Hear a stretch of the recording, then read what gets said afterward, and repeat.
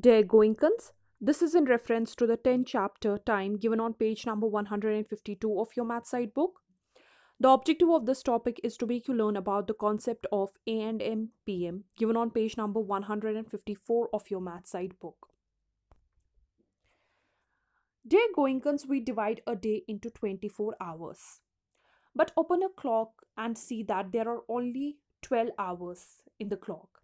In one day, the hour hand goes round the face of the clock twice. When a clock shows 9 o'clock, is it 9 o'clock in the morning or 9 o'clock in the night? To avoid the confusion, we use AM PM. AM, short form for antemeridium, we used for the timings between 12 o'clock at midnight and 12 o'clock at noon. And PM, short form for post meridium, is used for the timings between 12 o'clock at noon and 12 o'clock at midnight. So we can say that AM is used between 12 o'clock at midnight and 12 o'clock at noon, or AM is used for night and morning timings, and PM, which is used for the timing between 12 o'clock at noon and 12 o'clock at midnight, or we can say it is used for the timings in the afternoon or evening.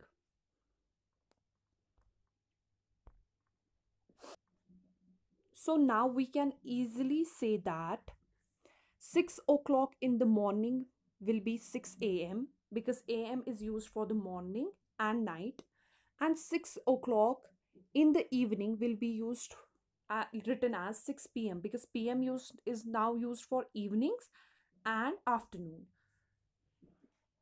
For writing the 12 o'clock, we don't use AM or PM. It's either 12 noon or it's either 12 midnight. So, in nutshell, there are 24 hours in a day. From 12 o'clock at midnight to 12 o'clock at noon, we use AM.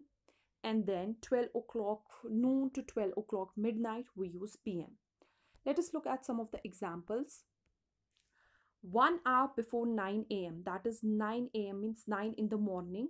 1 hour before that will be 8 in the morning, so 8 a.m.